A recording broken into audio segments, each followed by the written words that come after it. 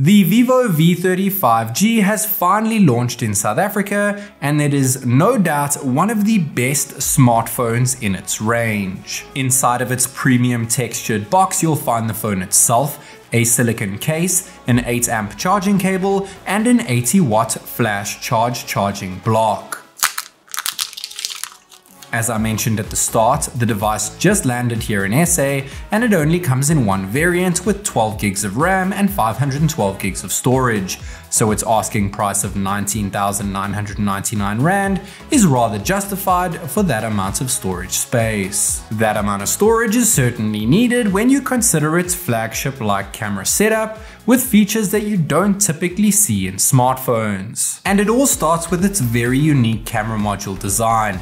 There's a 2.5D glass lens covering all of its sensors, and below that sits a one-piece cloud step design which houses the new Aura Light system. Both of these modules sit on top of a metal island which features a silver metal bezel which has undergone a diamond cutting technique. The Aura Light itself is now 19 times larger and 50 times softer than a standard flash.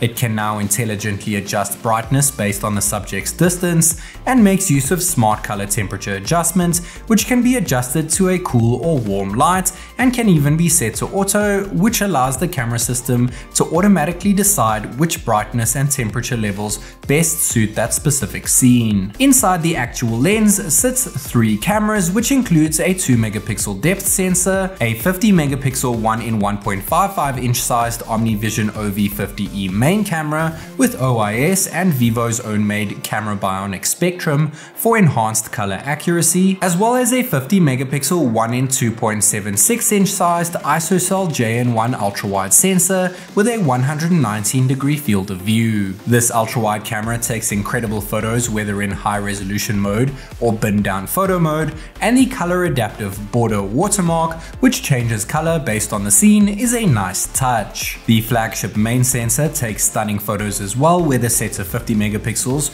or bin down 12.5 megapixels, and it can even take 2 times lossless zoom photos. It can zoom in further as well, all the way up to 20 times digital zoom, but this camera system is all about portrait photography, which it does phenomenally well. There's a portrait video mode as well, but it's not really needed when the main 4K video mode already offers superb natural depth, and of course recording regular video while walking around comes out more than decent too.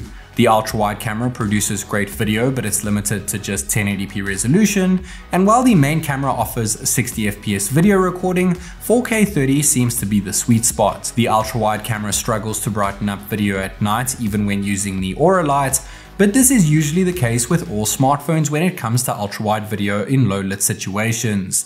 The main camera, on the other hand, produces very good video at night with minimal noise grain thanks to the Aura Light brightening things up. The Aura Light is especially useful when recording videos of a human subject in a dark scene, and bokeh video is more than acceptable aside from some lens flare. Lens flare is still apparent when using the main video mode, but the Aura Light certainly breathes different life when adjusting it from cool to warm. The Aura Light is even more noticeable when taking photos at night, which completely changes up how a scene feels, and I was more than impressed with how 2x portrait mode shots came out at night. The ultra wide and main cameras result in color rich photos when night mode is enabled, and while night mode is available even at the max zoom, things are a tad out of place. There is also a super moon mode which takes fantastic snaps of the moon all the way up to 20 times zoom, and there's an astro mode too, which helps make all the stars in the sky shine bright. The V30 produces extremely good photos and videos in any lighting condition thanks to that new Aura Light,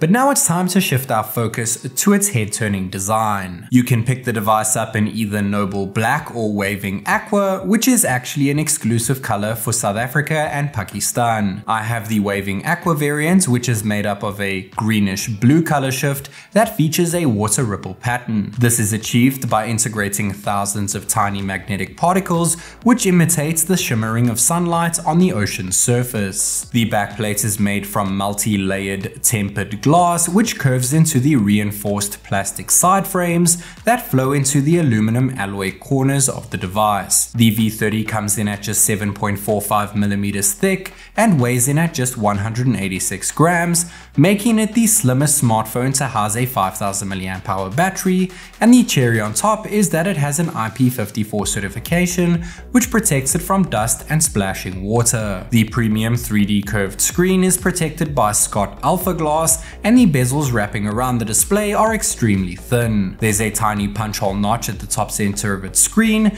which houses an impressive 50 megapixel 1 in 2.76 inch sized ISOCELL JN1 ultra-wide selfie camera. This is identical to the ultra-wide sensor on the back of the phone, but this one has a 92-degree field of view. So as you would expect, wide-angled photos come out almost picture perfect, whether taken in high resolution or bin down mode. Things come out just as great when cropped in at 1x, and while edge detection isn't perfect in portrait mode, the shallow depth of field is excellent. What's up guys, this is TechNick recording a 4K 30 frames per second video on the brand new vivo V30 5G. Let me know your thoughts on the video quality as well as the microphone quality. 4K selfie video is a must for a 2024 smartphone, so it's good to see it included here at both focal lengths, and while there is a selfie bokeh video mode option as well, it's unfortunately capped at 1080p resolution. Selfie video comes out more than acceptable at night, with bokeh video looking slightly brighter, and it's the same case when recording selfie video at its widest field of view. Taking selfie photos at night had me extremely impressed. It's nice to see that there is also an aura screen light for different temperature effects, just like we saw with the back cameras, and its portrait shots come out with near perfect edge detection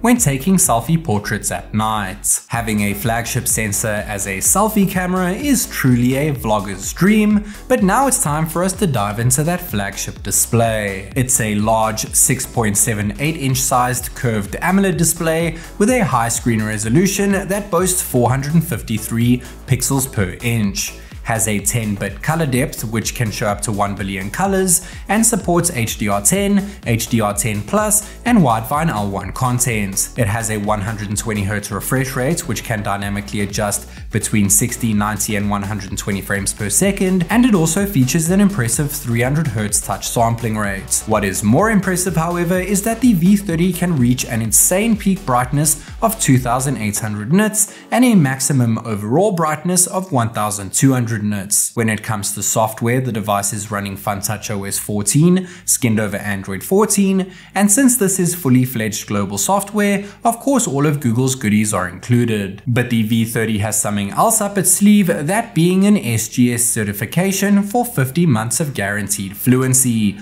which means that the vivo V30 has been optimized so well between its software and hardware that your user experience will remain smooth and fluid for more than 4 years.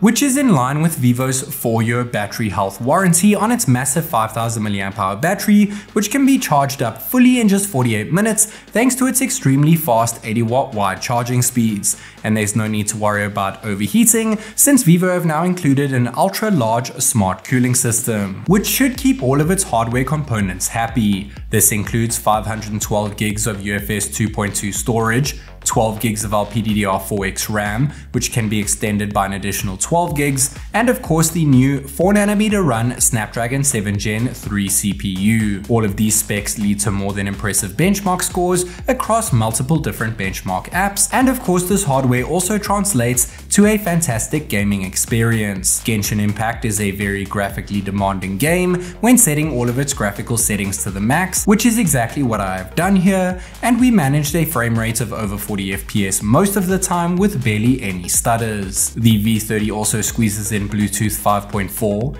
NFC, dual SIM 5G, Wi-Fi 6, a USB 2.0 Type-C port, decent haptic feedback, and a single down-firing speaker. There may only be one speaker, but it still packs in quite a punch.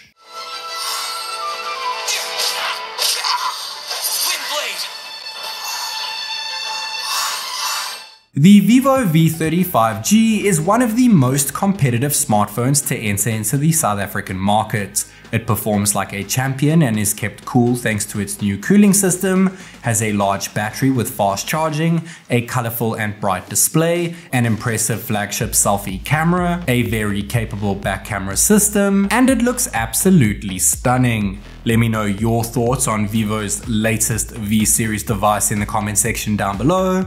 This is TechNick and I'll catch you in the next one.